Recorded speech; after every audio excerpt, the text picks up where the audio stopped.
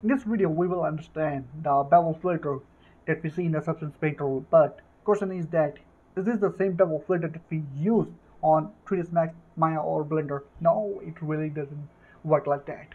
It only works on your texture. It can be your brushstroke or your black and white texture. So let me show you. For the sake of demonstration, I just keep this video very simple so you can understand step by step. So I just created a fill layer, only enable the height, and then after that I created a black mask, and then I added the paint. You can add here, so simple. So let me disable all, so you can see over here. Let me enable the grayscale mode. All you have to do is that hold alt and then left click. Okay, so after that draw a stroke, the stroke. Okay, then after that add a bevel filter. Simple, just add it here. If you don't know, add a filter, you can choose a bevel.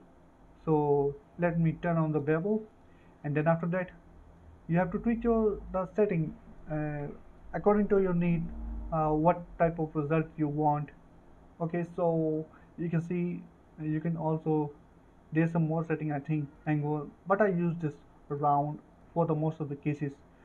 So you can see this one, and then after that, if you find edges more blur, I mean hard, all you have to do is that enable the blur filter, I mean add a blur filter, you can see over here.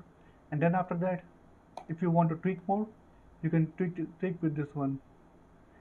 Labels, just add a labels and adjust it according to your needs. So this is how you can use the bevel filter. And one more thing, that you can also add your texture. Just add a fill layer over here. Let me disable this paint layer, and then after that search your any texture that you have or any procedural one.